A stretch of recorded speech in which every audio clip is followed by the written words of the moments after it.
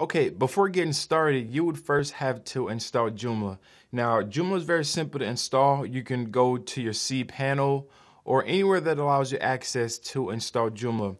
So right now I'm here on my cpanel, and I'm just going to scroll to the bottom here, and I'm just going to click on the quick install.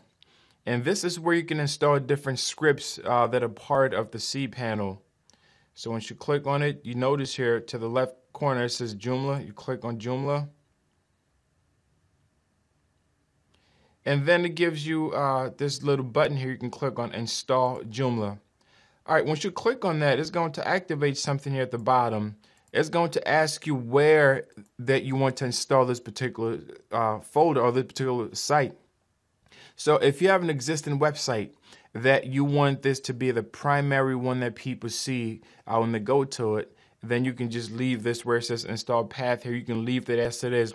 But if you want to install this on an existing website or a subfolder of your site, then this is where you can be able to put it right there.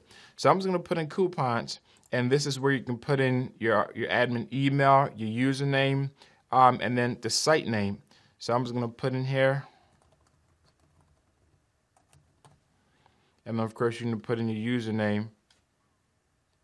And then you put in the site name. Okay, so once you're done, that's very basic. You want to click on Install Joomla.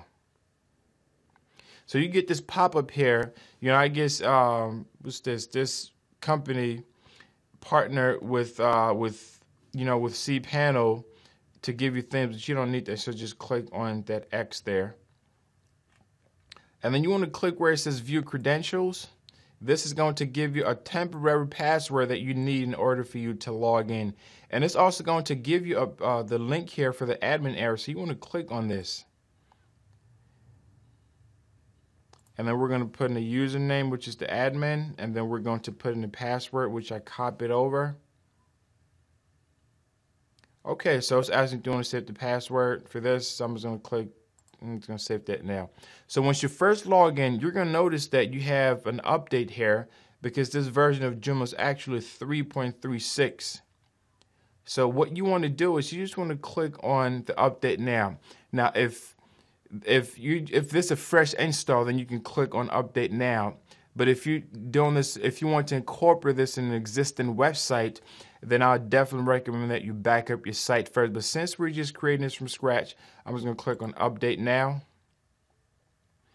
And then you get this page, you click on Install the Update.